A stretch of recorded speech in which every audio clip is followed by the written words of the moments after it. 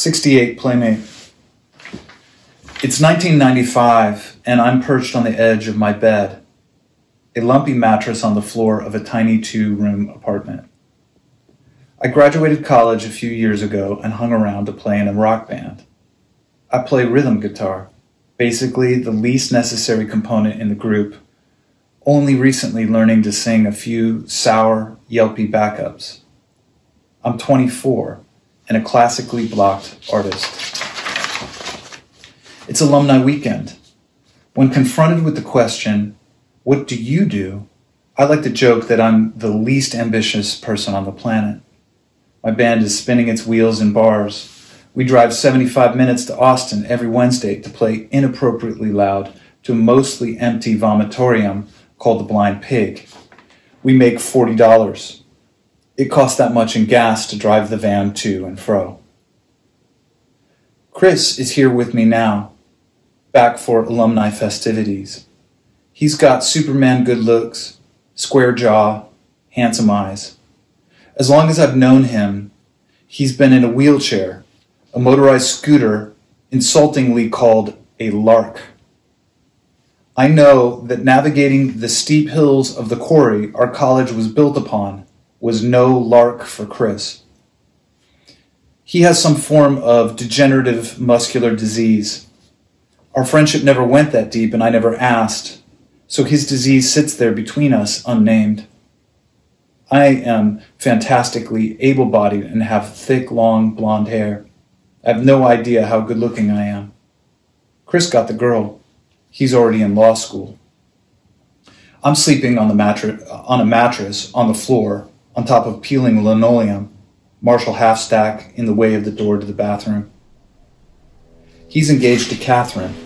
Freshman year, she lived 2 floors above me. She was blonde, sultry, confident. She seemed older than the rest of us. She didn't walk, she unfurled. All of the boys on my floor vied for her attention. I tried poetry, songs, tight pants. Of course, women smelled desperation. Of course, I was beat out by my friend in the wheelchair. Chris was always cooler than the rest of us. Sophomore year, he brought the Flaming Lips to town. He talked about how he was friends with Wayne, the singer, how he knew all the bands from OKC. I thought he was full of shit. Surprise, all true. The next year, he'd have my band open for the Chainsaw Kittens, another Lips-esque OKC band with glam, proto-trans singer, and hookier songs than we could ever come up with. Their singer had style. I looked like I shopped at the Gap. We talk about old friends, about Catherine, about future plans. Somehow, predictably, I end up with the guitar in my hands.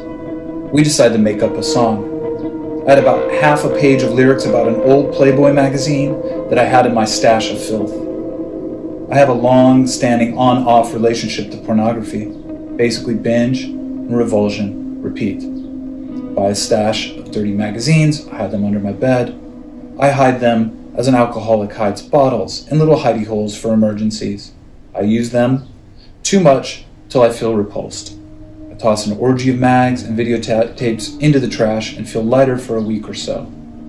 Then I find myself, young pervy man with sunglasses on, at the convenience store in non-peak hours, mustering up the confidence to take some really filthy, embarrassing, raunchy stuff up to the register, hand it to the middle-aged woman whose face tightens as I count my change. It's a mortifying cycle, a fine cocktail of self-loathing and public shame. This goes back longer than I care to admit. In first grade, I'm led by Johnny Starsky, the 5th grader across the street, to the woods astride his house. He pushes me up to a stack of Playboys, bundled with twine, laughs at me, says, "What, you never had any pussy, Eric?" I'm stricken. The pages have been in the rain.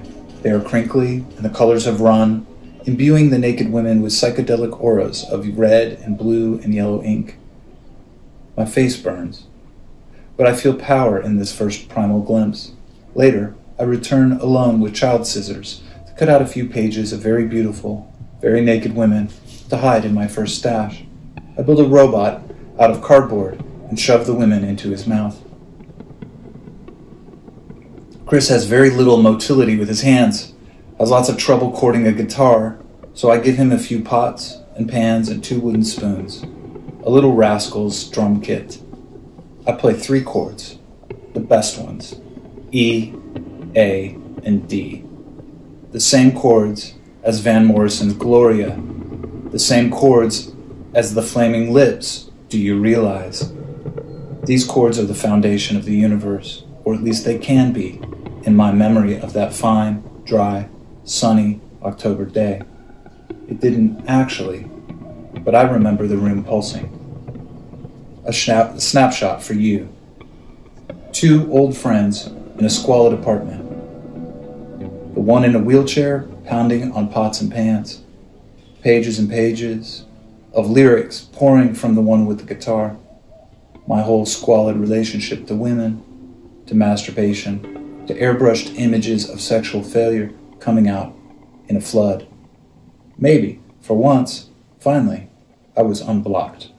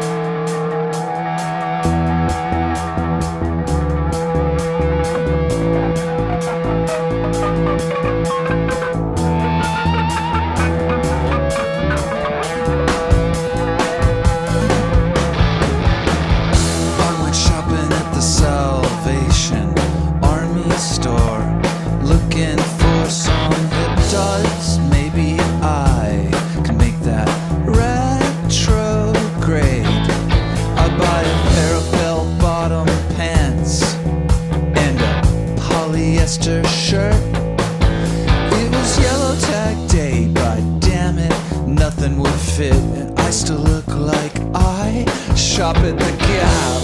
Just when I was walking out of the store with nothing in my hands, a pretty picture did catch my eye. A glossy magazine was taking me back. I was going back, I was going way back to 1968, and for $2 I had me a date with my 68 Playmate. My 68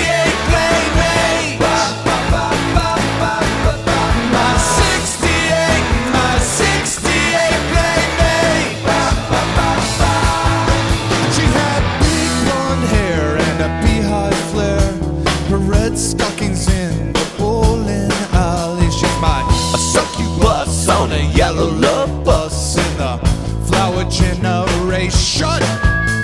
I wanna hold her, I wanna feel her false eyelashes against my skin. But alas, at the time I was only -3.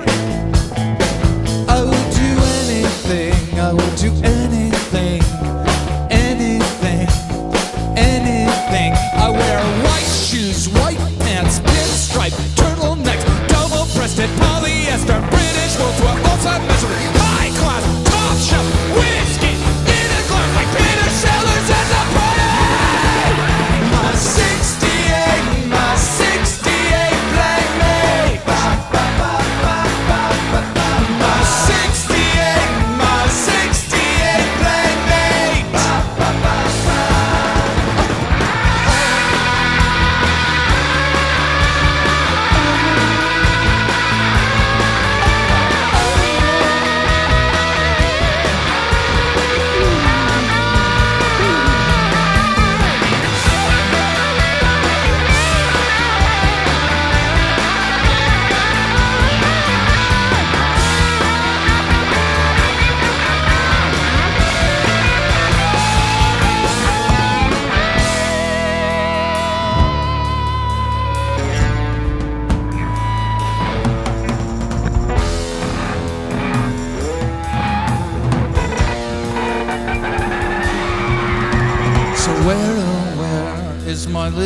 twiggy.